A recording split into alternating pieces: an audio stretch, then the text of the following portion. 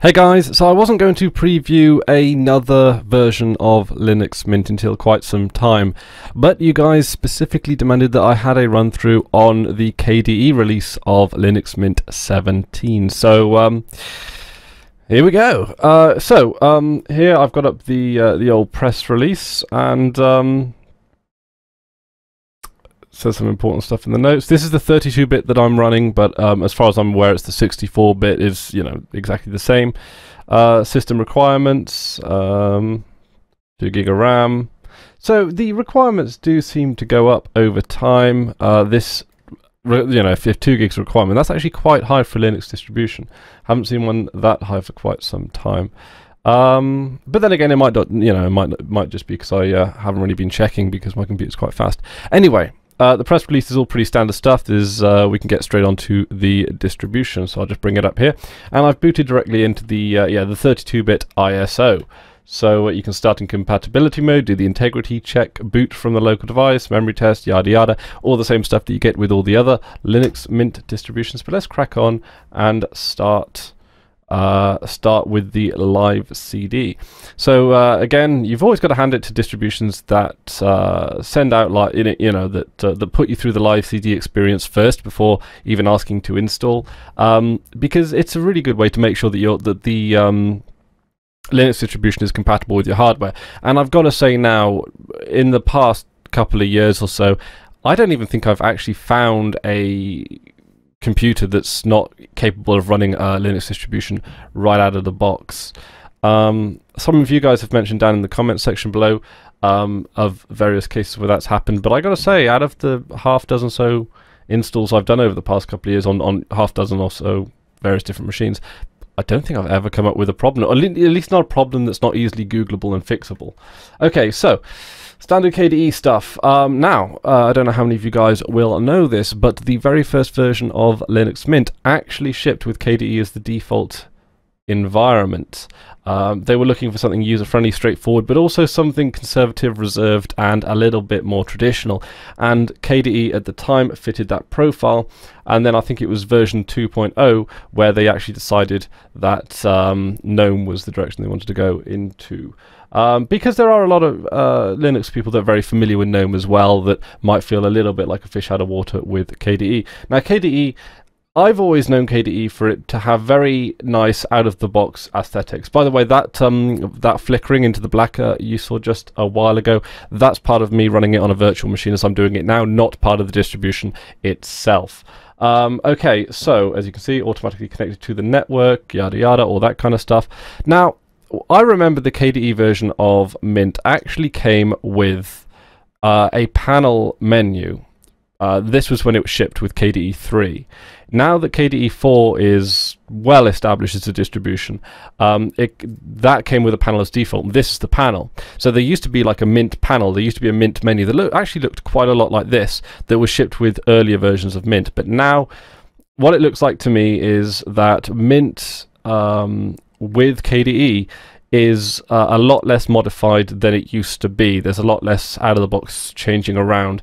I don't know whether or not that's just a change in where the developers are placed, whether or not it's that KDE as a desktop environment is more in line with what Linux Mint is as a philosophy anyway, so they have to change it less, and I certainly think that's part of it, because the traditional KDE, the regular old KDE 4 desktop layout is very similar to the KDE Linux Mint 1.0 layout.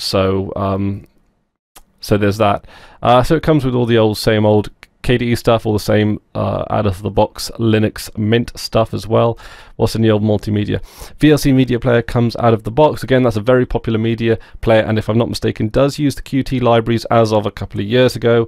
And it comes with the, the bundled KDE applications, which I wouldn't be surprised if we start seeing more Qt-based applications in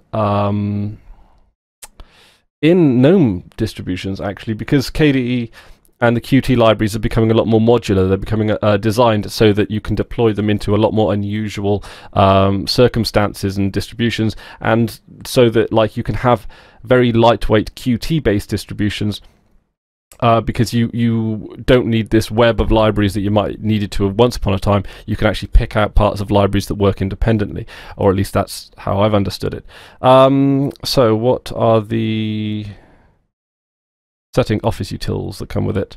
Yeah, so it comes with the LibreOffice. It comes with Kmail, which is interesting and in and of itself. Kmail, I got to admit, I was expecting Thunderbird there. What browser does it come with? It comes with Firefox. That's pretty standard. Does it come...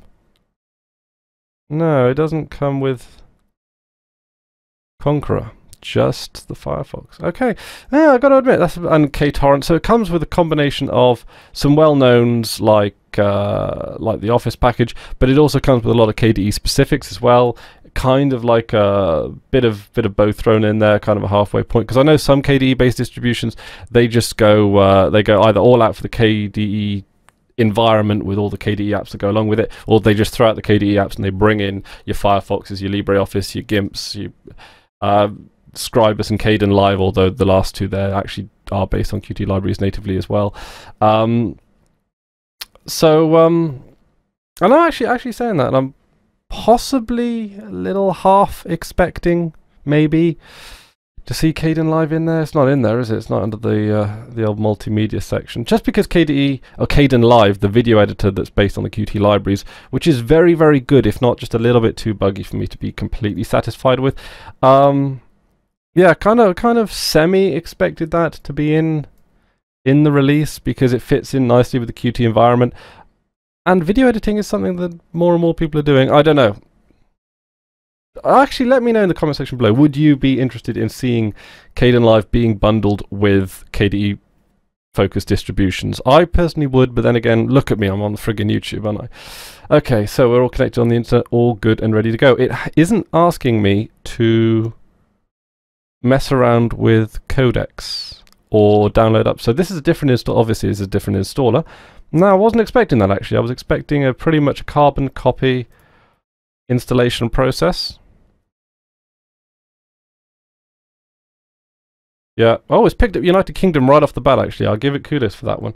Did I even select anything that indicated I was from the United Kingdom? I don't know. Was that an auto detect? If that is, that's very clever. It picked me up in London. So,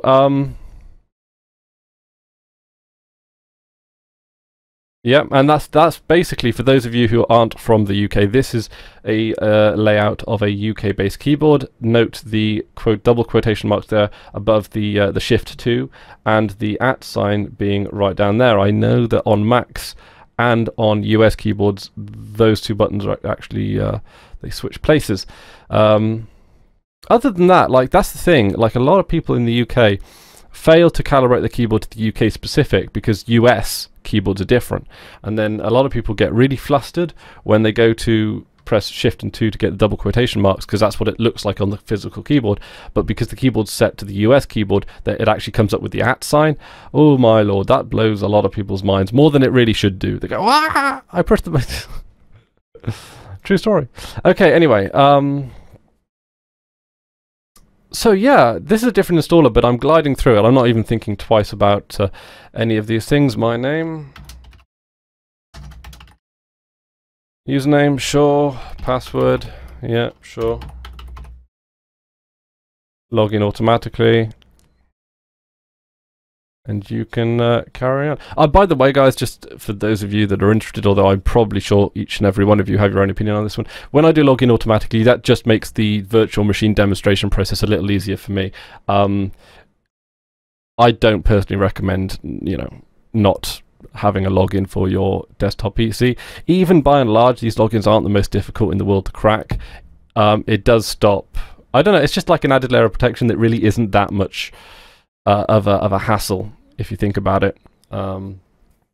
Really, I know a lot of people that are really adamant about keeping passwords on and screen locking after 1 minute of inactivity and stuff like that, but I don't know. I mean, I take it seriously, but I certainly don't take it seriously as some of the people I know who work in digital security for a living. Those guys are paranoid. Can we click next? Is there more that we can do here? So yeah, but like I say as well, in the usual caveat to these things is that sometimes these are both faster and slower distributions when I'm demonstrating them to you than when I'm perhaps installing via a CD, and that's because it gets faster disk access because it's accessing a CD directly from the hard disk, but it's also a bit slower because it's running inside a virtual machine, so it's not using all of my system resources. So this is running like on 1 gig of RAM and 8 gigs hard disk space and 1 3 gig processor or something along those lines, 1 core. Okay, so we are going to boot in our freshly installed Linux Mint 17 KDE installation, and I've got to say, through the install process and the live CD, this is once again a pretty unremarkable Linux Mint distribution, but in these cases that's only to its credit. An operating system isn't meant to take center stage. It's very much meant to be the stage itself in which the spectacles sit and reside on top of. And yeah, like with Linux Mint, you know what you're getting. You're getting a straightforward, works out of the box kind of operating system that's really designed around common usability, and this is no exception. If you want a KDE flavor of, quite frankly, one of the best Linux distributions out there, this is exactly what you'll get. It comes with a very vanilla installation of KDE from what I have seen, but just with the Linux Mint tools on top. So you've got everything here as well. And it comes with working Flash and all this kind of stuff straight out of the box, and some pretty great community support as well. So like I say, just about what I said about any other Linux Mint distribution recently applies here, just with KDE instead of whatever desktop environment I'm currently talking about at the time.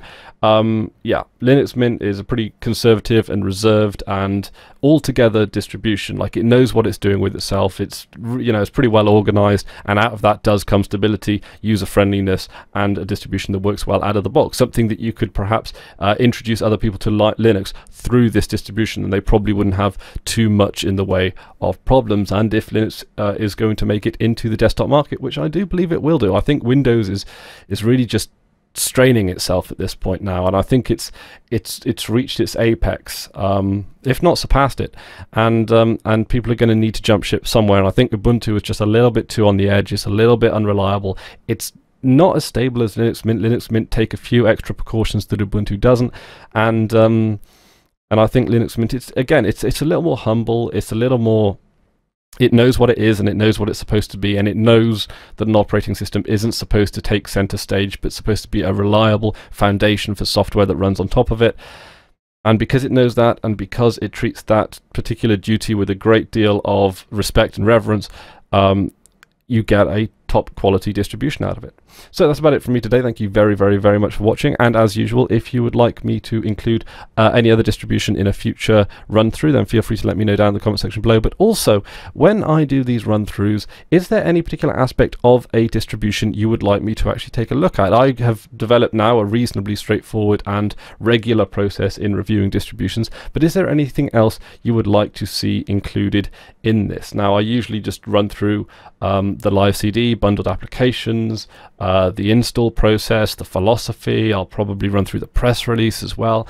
But if there is anything else you'd like me to check out in sort of like as a regular segment to all of these walkthroughs, then again, please let me know that down in the comments section below. I'm always interested in how I can make these videos a little bit better for you guys. So that's about it from me today. Thank you very much for watching, and until next time, I've been Chris Ware, and you've been awesome. Take care now.